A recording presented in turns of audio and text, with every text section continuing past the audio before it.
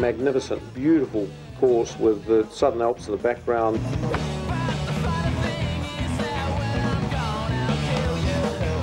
Keep losing your head like that, you'll never make a cent out here on tour, right? This is not normal. It's not? No. Never happened to you when you're in the driving range? No, no. DeSoma. My media nemesis, David DeSoma. He wanted my hands-free microphone system and Gulf Spring Correctional Facility. He wanted it bad, real bad. How do you find this whole lifestyle, the golf lifestyle, touring and stuff? What's it like? It's not as glamorous as it seems. There's a lot of travelling, a lot of hotels. Shot Abdul. No, it's Abdul.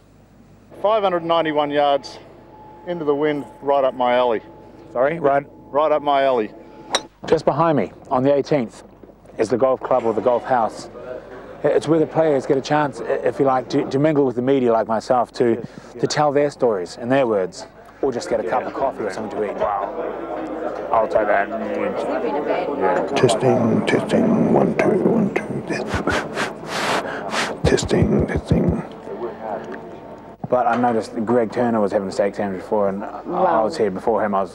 No, but that's Greg Turner.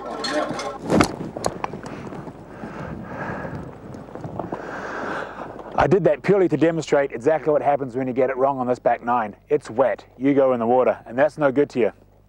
Over to you, Philip. Whack some effects on that, would you? We'll try a different one, can you?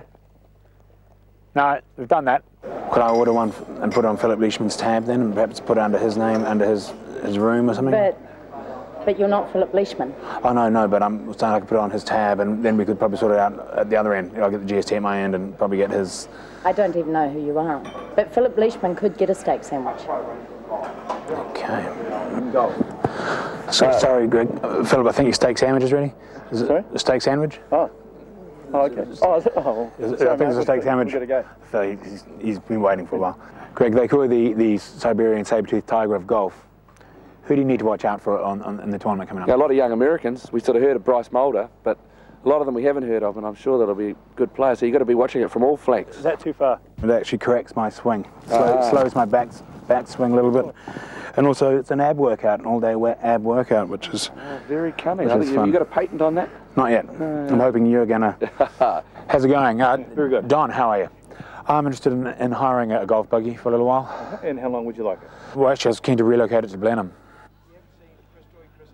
Bob Charles, the ring-tailed dancing lemur of golf. He designed the course. Any inside knowledge from him? Well, yeah. I mean, it's quite long off the back, so obviously in his old age, he's getting longer, perhaps. But yeah, I guess we could give him he'd be the nearest you get to home course advantage. But might just interrupt you there. So we're going to put some special effects on this back at editing. Can we do that now? Probably going to be a strobe effect. We've got a new effect system. We're really going to try and make the most of it. Try the negative sepia. And the first one we did the sort of the swipey thing. No, not that one.